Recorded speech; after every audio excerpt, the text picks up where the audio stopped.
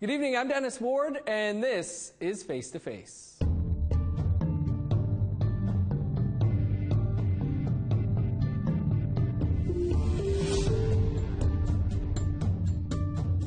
Our guest this week is writer, director, producer, and actor Elle-Máijá Tailfeathers. Elle-Máijá is a member of the Kainai First Nation as well as Sámi from Norway. Her latest film is Kímmapiiyipitssini, The Meaning of Empathy, an intimate portrait of her community and the impacts of the substance abuse and overdose epidemic. Elle-Máijá, thanks so much for being with us on the show this week. I had a chance to watch the film this week. It's very powerful and eye-opening. Why was this a film that you wanted to make? Well, thank you for your kind words. My mother is one of the few medical doctors on the reserve, and fentanyl hit our community in 2014. So I was hearing so many stories from her, what she was witnessing on the front lines, the fact that we had lost so many members in such a short period of time within our community. All of that just made me feel very compelled to tell this story. I had also seen so many misrepresentations of our community in the media that were often framed through poverty porn or trauma porn lens. And what was sort of sensationalizing the crisis through a lens of tragedy, rather than showing the strength of my community and all of the hard work that was happening on the front lines. So it was really important for me to counter those narratives and show the community that I know and love, and showcase all of the hard work that was happening and continues to happen in the community. You were clearly working on Kímmapiiyipitssini for quite some time. Why was it now that you wanted to release it? Well, it was 5 years in the making, and the pandemic definitely slowed us down. We were supposed to be finished about a year ago, but I think the timing was just right. The pandemic has exacerbated the opioid crisis. In British Columbia and Alberta alone, over 2,000 people have died from drug poisoning or from overdoses since this pandemic started, and all of those deaths are preventable. Yeah, the prairies, the numbers are no better there. You mentioned that things really started happening in Kainai in June of 2014. Do you know what happened, what changed? Well, there were a lot of things that changed that I think we saw everywhere, which was that the OxyContin supply changed or was limited or cut off, and fentanyl, a synthetic opioid, was introduced to the community without people's knowledge. They didn't realize that what they were ingesting was fentanyl and not OxyContin, and that has resulted in 7 years of this opioid crisis within our community. As you mentioned in the film, not one family in the community has not been impacted by this crisis. What has that done and meant for the nation? Well, the grief is overwhelming. I mean, every single person has lost a loved one in the last 7 years, if not many loved ones, to this crisis. And so there's the grief that needs to be acknowledged and those lives that have been lost that need to be honored. But it's also been a catalyst for change and for trying radical solutions or alternative solutions to addiction that haven't necessarily been widely accepted within Indigenous communities before this crisis. So our community of Kainai has become a national leader in addressing the opioid crisis, in particular in implementing really radical solutions in terms of harm reduction. Yeah, can you talk a bit about those solutions? Yeah, sure. So in regards to treating addiction, there are two sort of main streams that are approached in terms of treating addiction. The first is abstinence-based treatment, most of us are very familiar with, and it's kind of like the most widely accepted form of treating addiction. So abstinence asks that people who are using drugs or alcohol abstain or quit cold turkey.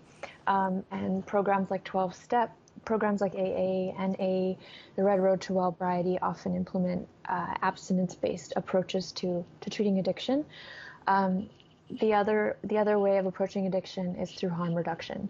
And harm reduction is rooted in the idea of meeting drug and alcohol users where they're at. And so it doesn't expect people to quit cold turkey.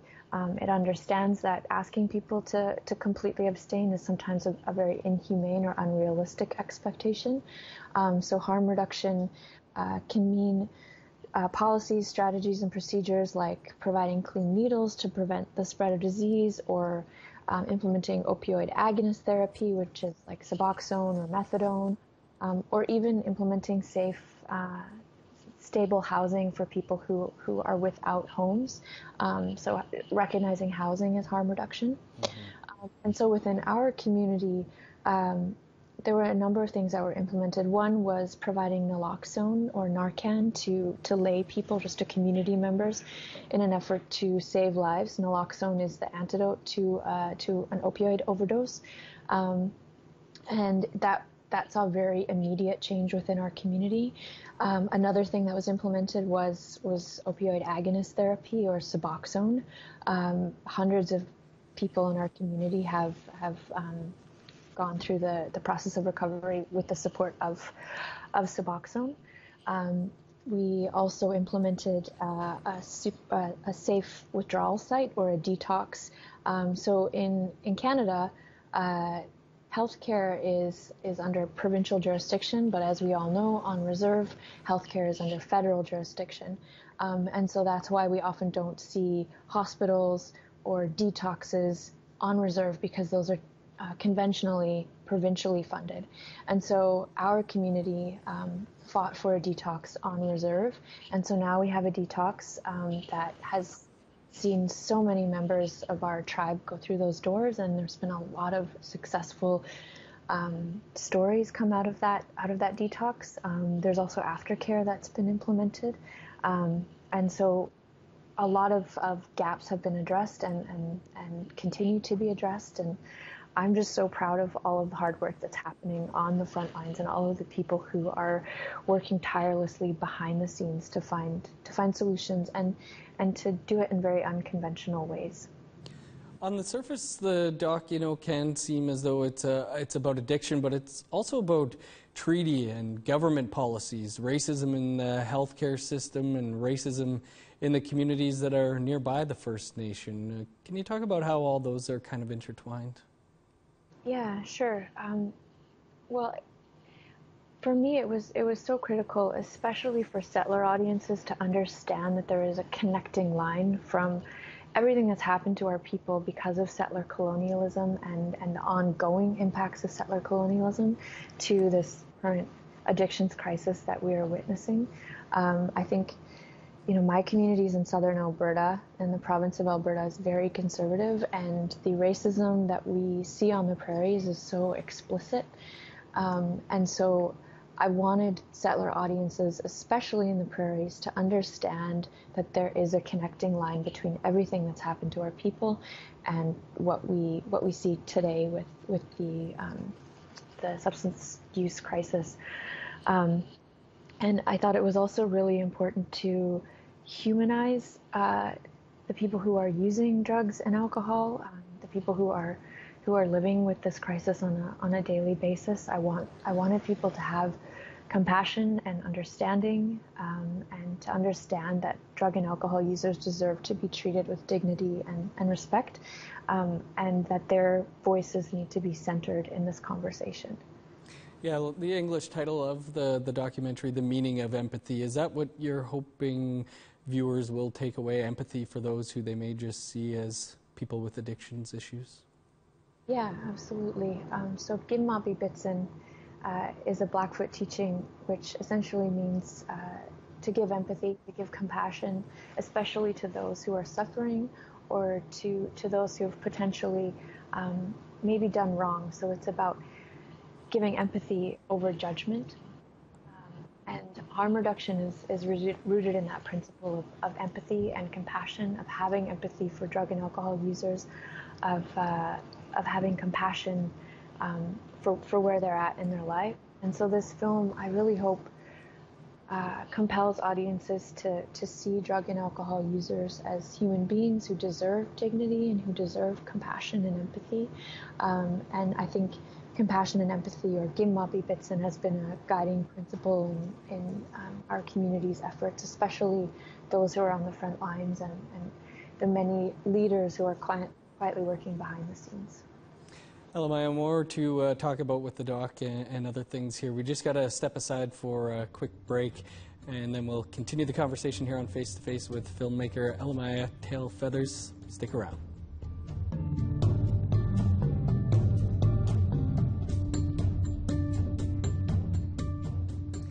Welcome back to Face to Face. Our guest this week is Elle-Máijá Tailfeathers. And Elle-Máijá, we've been talking about your new film, the documentary Kímmapiiyipitssini, The Meaning of Empathy. And you mentioned your mother's in the film as well. Did you, I guess, what sort of responsibility did you feel to your nation and the people that are in the film?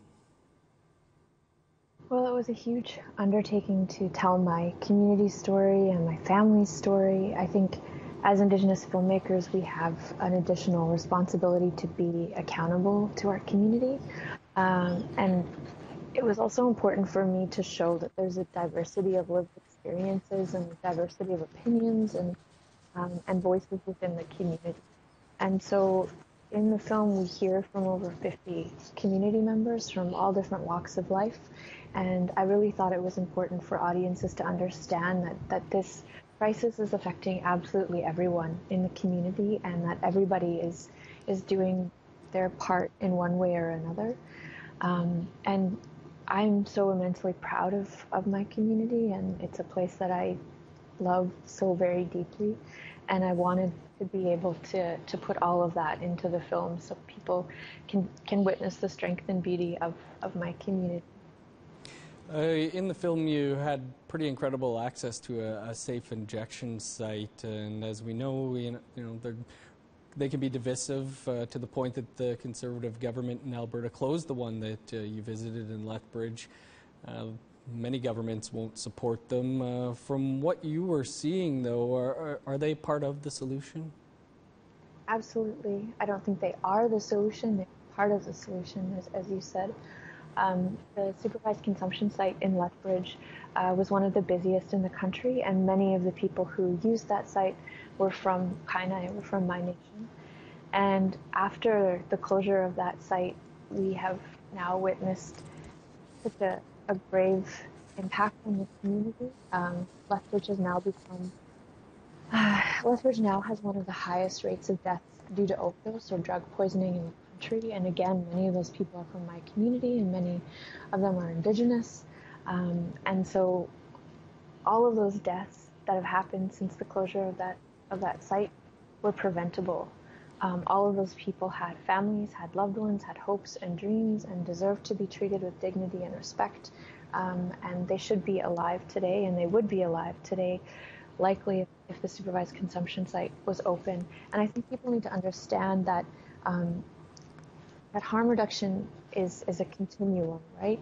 That there are very immediate forms of harm reduction, which is saving lives through reversing overdoses with naloxone or Narcan. But there are so many other forms of harm reduction, and it's a continuum of care. And so the very initial aspect of harm reduction, of saving lives, is crucial because many people say this: you can't give a person who is dead a second chance. Mm-hmm. And so if we're saving someone's life, that provides the opportunity for them to recover, and it takes time, and relapse is a natural part of recovery. And I think we need to understand that it's a very nuanced, complicated journey, and every single person's journey is going to look different.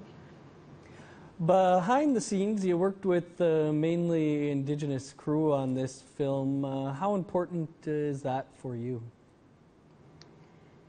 I think it's crucial in being an Indigenous storyteller to make sure that the people behind the camera are also Indigenous. I did work with settlers as well, and they were wonderful crew members, team members. But I think it absolutely influences the environment on set. It absolutely influences the story when those who are behind the camera are also Indigenous. And I think it's so critical that we're building capacity within the film industry in building opportunities for Indigenous technicians, such as camera operators and sound recordists and people working in lighting and makeup and all of these different departments within the film industry, because we've seen settlers get it wrong for over 100 years in terms of representations of Indigenous people, and everyone behind the camera has an influence on what we're seeing in front of the camera. So it's crucial that in this journey towards narrative sovereignty and telling our own stories, that we're also crewing our projects with Indigenous people. In my estimation, the last 2 years have been pretty remarkable for yourself. You were in Jeff Barnaby's Blood Quantum. You starred in, co-wrote, co-directed The Body Remembers When the World Broke Open, which was widely acclaimed. You won Canadian Screen Awards and more. How would you describe the last few years for yourself? Well, I've been working very hard for a long time, and so it's been a real wild journey these last few years. But I would say there's 15 years of working towards it, and a lot of rejection and a lot of learning along the way.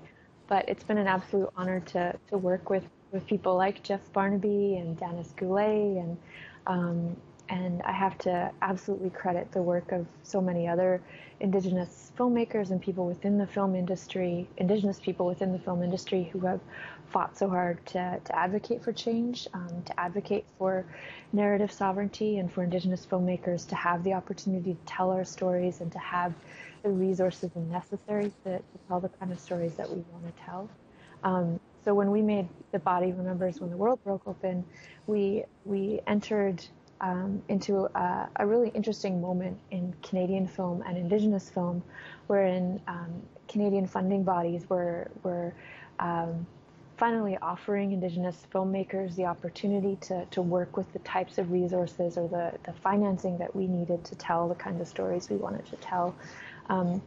Because prior to that, there's been a long history of inequity or lack of access to the same resources that settler filmmakers have been provided for decades.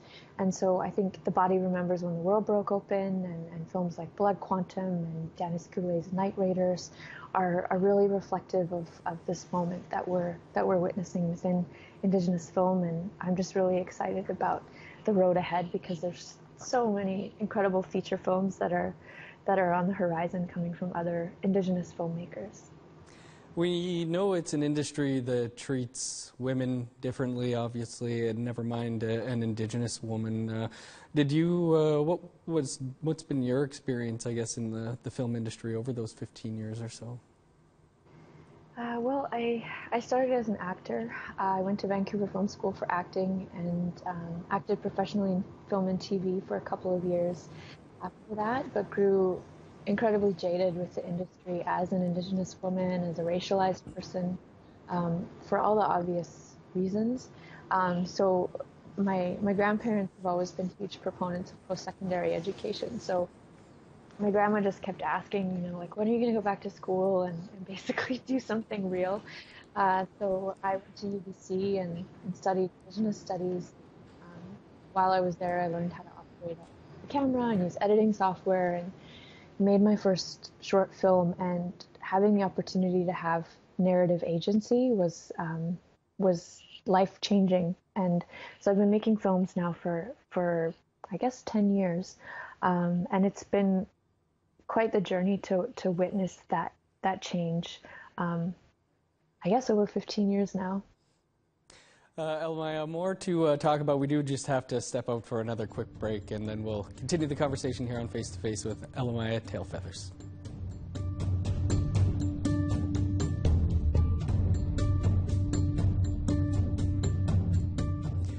Welcome back to Face to Face. Our guest this week is Elle-Máijá Tailfeathers, who just released her latest documentary, Kímmapiiyipitssini, The Meaning of Empathy, and in the last few years, as we were saying, has starred in Blood Quantum and co-wrote and co-directed the award-winning The Body Remembers When the World Broke Open, among many other numerous award-winning features and shorts.